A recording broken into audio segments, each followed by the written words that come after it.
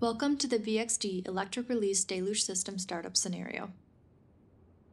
In this scenario, we are looking at a VXD Deluge valve equipped with an electric release that is protecting propane storage tanks. Let's go through the steps of placing an electric deluge system equipped with a VXD Deluge valve into service. Before we start, let's reset the panel to ensure the electric solenoid is closed.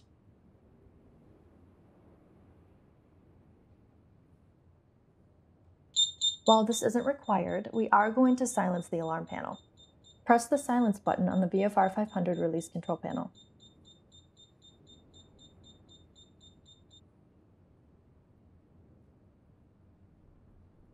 Open the priming valve and allow the priming chamber pressure to build.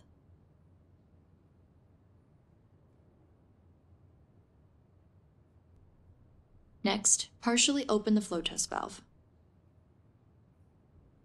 Verify water pressure has been established in the prime chamber. Slightly open the water supply control valve and begin introducing water into the system.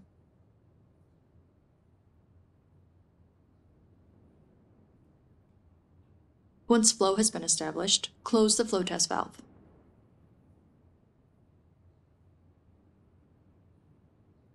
Now fully open the water supply control valve. Verify that all trim valves are in their normal operating position.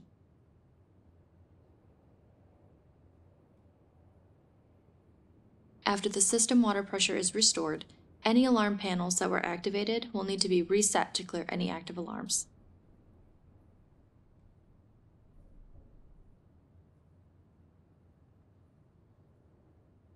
Excellent! The system has been placed into service.